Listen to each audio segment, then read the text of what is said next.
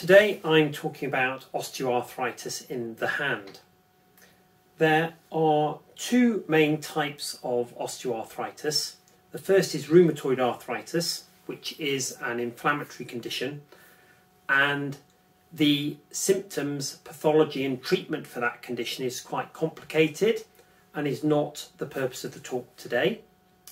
The second type is osteoarthritis, and osteoarthritis occurs as a result of wear and tear of the cartilage in the joint. Now, the cartilage in the joint is the lining of the joint that allows friction-free movement and allows the joint to glide smoothly and comfortably.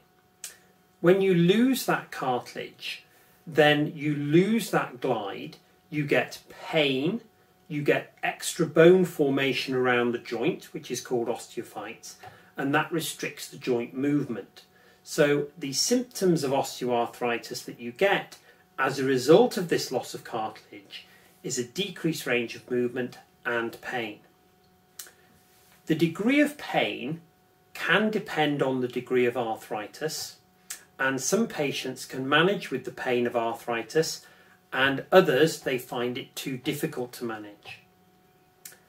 So if you have got arthritis symptoms in the hands, it is often diagnosed by an X-ray, and it is shown upon X-ray, and it tends to involve the joints of the hand in a specific pattern.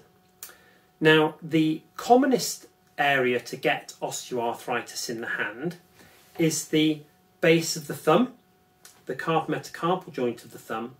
Another very common place is the joint at the end of the finger, which is the distal interphalangeal joint. However, you can get arthritis in other joints in the hand, the proximal joint, the metacarpophalangeal joint, and the joints around the wrist. From a treatment point of view, there are various options. The first line of treatment for arthritis is what I would call conservative treatment. What that means is it's treatment without an operation. So this would involve splinting for certain types of arthritis in the joint. So for example, if it is this joint here at the base of the thumb, splinting would be part of my primary treatment initially. Other options are analgesia, so painkillers, taken either when you're going to do the activity or as a baseline analgesia if you have pain all the time with it. The other option is activity modification. So for example, if you have pain at the base of your thumb when you're doing activities such as taking off tight bottle tops, then you can get KitchenAid to help you with that. There are options of a steroid injection into the joints to try and calm down the pain of the arthritis. Now, the effect of the steroid injections depends on the degree of arthritis. So, if you have a lot of arthritis change, hardly any cartilage left in the joint, then giving a steroid injection is unlikely to last a long time, because the steroid calms down the inflammation associated with the wear and tear of the joint, but it is the wear and tear of the joint that is driving that inflammation and driving that pain, and so therefore the steroid injection will wear off.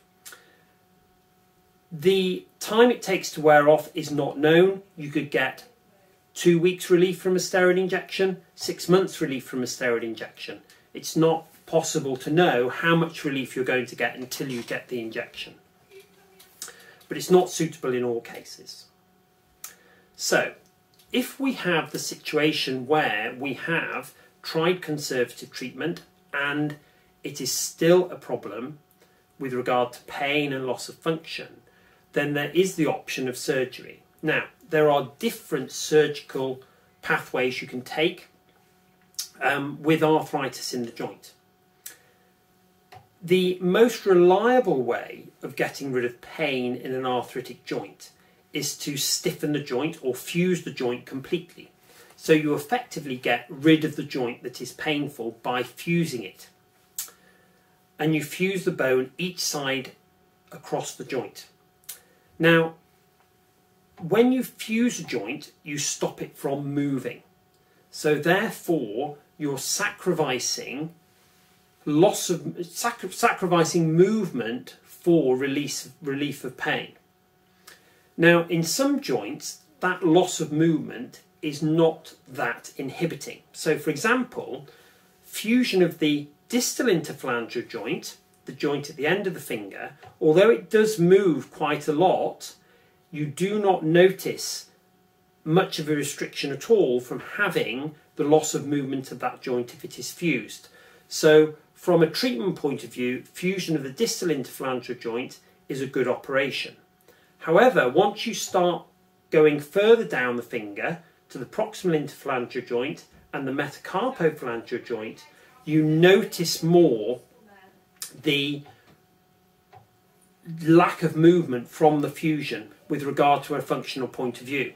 So, for example, if this joint here is fused in a bent position, then when you straighten the hand out, it is going to be in a bent position, and when you make a fist, it is going to be still in a bent position and not make a full fist. And that is more debilitating than a distal interphalangeal joint that is fused either straight or with a slight bend to it. The other alternative to a joint fusion is a joint replacement. So with that operation, you take out the joint that's arthritic and you replace it with a prosthetic joint, which is made of either metal or plastic or silicone or a mixture of different materials. Now, with joint replacements in the hand, they tend not to improve the movement in that joint. So if you have a stiff joint and you do a joint replacement, then a joint replacement is unlikely to improve that movement. It is quite likely to get rid of the pain in most cases, but that relief of pain is not as reliable as a fused joint. The other thing you have to bear in mind with a joint replacement is they're not as robust as a fused joint, and they do not last as long as, say, for example, if you compared it with a hip or a knee replacement, which tends to have a longevity in the sense that you can have a hip and a knee replacement and they will last you for many, many years. Whereas with a joint replacement in the hand, the amount of years they last is significantly less. So it is most likely that if you have a joint replacement in the hand or the fingers, then that means that it will fail at some point and you'll have to have a second operation. Whereas if you fuse a joint, that is the final procedure. The joint is fused and you do not need anything else doing to it. So the third option for arthritis is to remove the bone in the joint. So for example, the commonest treatment for arthritis at the base of the thumb is to remove the bone at the base of the thumb. Now in this particular case, you preserve movement and in most cases you get good relief of pain. However, not all patients get complete relief of pain. Some patients will still have some ongoing pain after that operation, but they are a minority. However, if after an operation of removing the bone at the base of the thumb you have ongoing pain, it's then very difficult to do anything about it. That leads me on to whether you should have surgery for arthritis or not. Now, whether you should have surgery or not depends on your symptoms. Results of surgery aren't 100% guaranteed, and so therefore, if you failed the conservative treatment, then you have to look at surgery being a last resort procedure. So if you are managing with conservative treatment, adapting and coping with the levels of discomfort that you've got and managing to do what you need to do, then it's probably best leaving things alone. But if you're not, then it is reasonable to consider surgery. So in summary, for osteoarthritis of the hand, the treatment of the condition needs to be conservative initially, if possible. You have to bear in mind, if you go down the surgical route, that a fusion operation stops the joint from moving. If you go down a joint replacement route, then they're not going to last forever. And if you go down the route of taking the bone out from the base of the thumb, it is not 100% reliable.